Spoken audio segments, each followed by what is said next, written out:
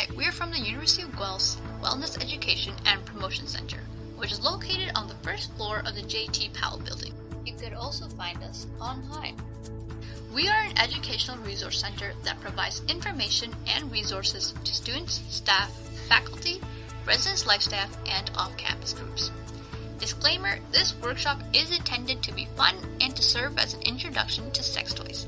Please note that you must be 18 years of age to purchase a sex toy. The material that we are presenting is sexually explicit and may be offensive to some. You are free to leave at any point during the workshop. We are going to talk about may not be things that you're interested in exploring yourself, and that's okay. If you're not currently sexually active, that's okay too. Everyone has their own preferences. However, we ask that you be respectful of the sexual diversity on this campus. Please be conscious of the way your words and actions may affect other people. We are also challenging you to think beyond the commonly held stereotypes about sexuality that are often portrayed in media.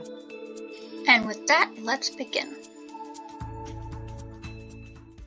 Alrighty, welcome to the first part of our Sex Toys webinar series. Through this webinar series, we hope to build respect for sexual diversity, understand the importance of sexual communication in a relationship, and enhance your appreciation of different sex toys. We have some myth busting, some tips to reduce risk when using sex toys, discussions of the different categories of sex toys, and how to use them.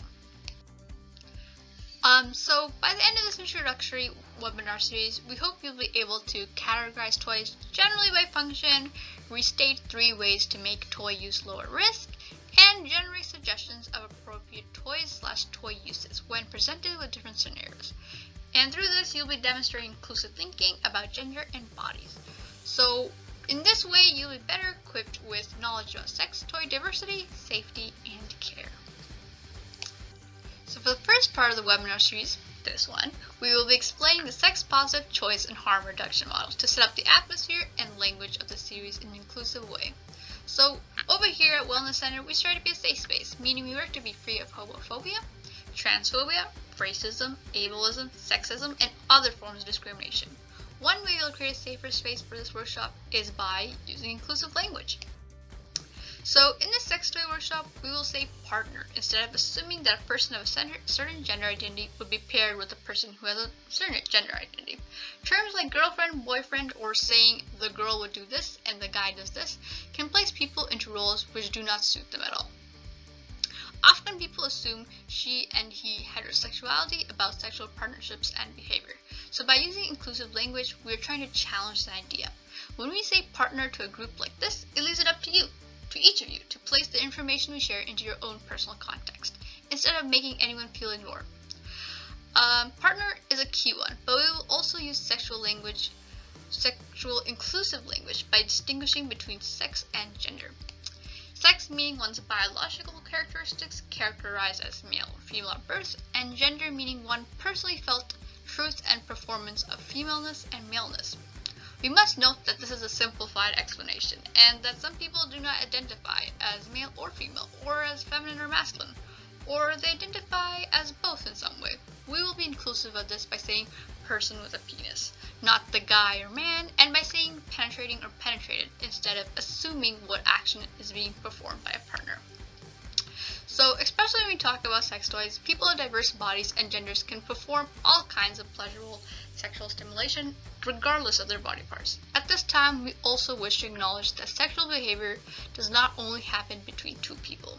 It can be enjoyed alone or with multiple people. If it is ever unclear to you what we are saying because this way of speaking may not be familiar to you, please ask us through email or in other forms of our wellness programming that we'll talk about at the end.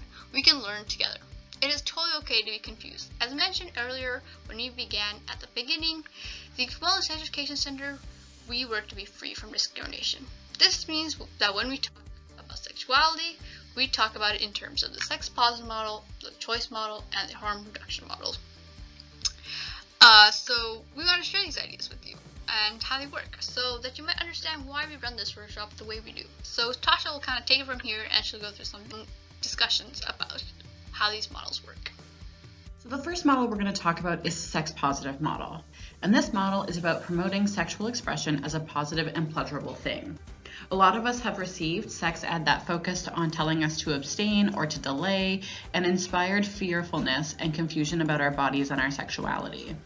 When we work from the sex positive model, we hope to encourage people to be the kind of sexual person that feels right to them and to acknowledge the pleasurable part of sexual behavior. Part of being sex positive is being anti-oppressive and challenging heteronormative ideas about what kinds of sexuality are better. We work from the perspective that sexual expression is everyone's right. The next model is the choice model, and it's exactly what it seems. We want to present information on sex that supports your ability to choose what is best for you. We do this by trying to avoid advice, so we're not going to tell you how you should be behaving. Instead, we're going to tell you information that you might be able to use. You can choose how to use this information, whether you're sexually active now or might become sexually active, or maybe this information is useful for you as a friend to people who use toys. Or maybe you've been using toys and learned some information about something that's new to you. It's up to you. That's what the choice model is all about.